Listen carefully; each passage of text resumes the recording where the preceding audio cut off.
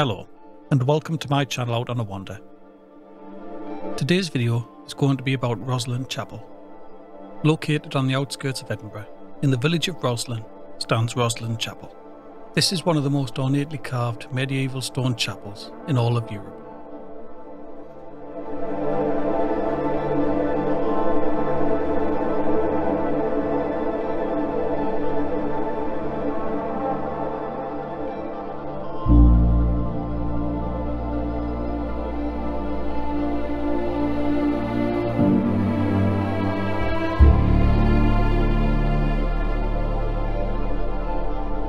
Rosslyn Chapel was founded in 1446 by Sir William Sinclair, 1st Earl of Caithness, and is famous for its striking and unusual medieval carvings, from the Green Man to the famed Apprentice Pillar.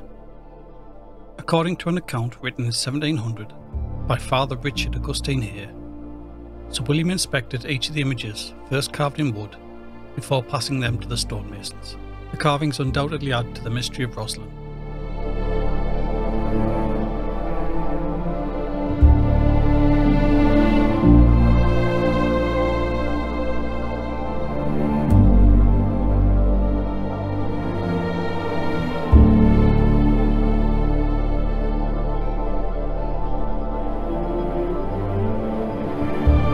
But how did the church become associated with the Knights Templar?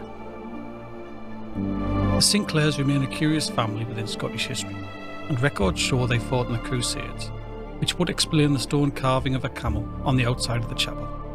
And some also believe they were Templars escaping the purge from France. The Knights Templar were founded around 1118 after the First Crusade, as a monastic military order devoted to the protection of pilgrims travelling to the Holy Land. The Knights resided in the Al-Aqsa Mosque, also known as the Temple of Solomon, which is also the reason they became known as the Knights of the Temple, or just plain Templars. The Templars quickly became one of the richest and most influential groups of the Middle Ages, and it was this astonishing wealth that would lead to their downfall. King Philip the Fair of France was substantially in debt to the Knights Templar, and used a disgruntled complaint against the Templars as a way to free himself from his debts. At dawn on Friday the 13th of October 1307, he ordered that the Templars be arrested for heresy and impropriety. In the weeks that followed, more than 600 Templars were arrested and tortured into admitting heresy before being put to death. The legend goes that Gerard of Villiers had been tipped off about the arrests and managed to escape with 18 galleys filled with Templar treasure. The fate of the galleys is unknown, but one of the first stories to link the Templar fleet to Scotland was in the 18th century, when a Scottish exile in Germany, George Frederick Johnson, said that the Templars had sailed to Scotland. The chapel itself was built 150 years after the Templars were dissolved, but it is said that a number of the buildings contain Templar imagery. The common Templar symbol is the two knights sharing the same horse, and one carving in particular is said to show William the Seaman escorting St. Margaret to Scotland, carrying a piece of the True Cross, which is also known as the Holy Rood. However, some people see different things in this carving.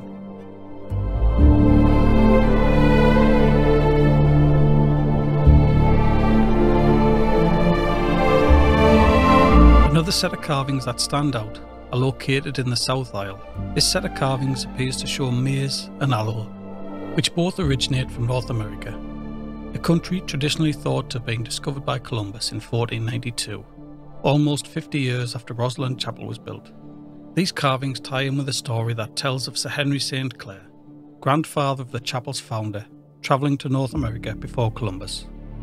The story goes that sometime in the late 1390s, Henry St. Clair had led an expedition west, accompanied by the Zeno brothers, and are believed to have landed in what is now known as Newfoundland. In 1849, a cannon of Venetian design, allegedly dating back to the late 1300s, was dredged from the harbour of Louisbourg in Cape Breton Island.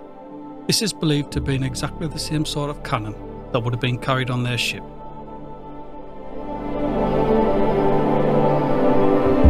So did a Templar reach North America first? Historians would say no, but that hasn't stopped the Canadians celebrating the spot where they believed one did. Another common theory is that the Templars also founded the New Order of Freemasons.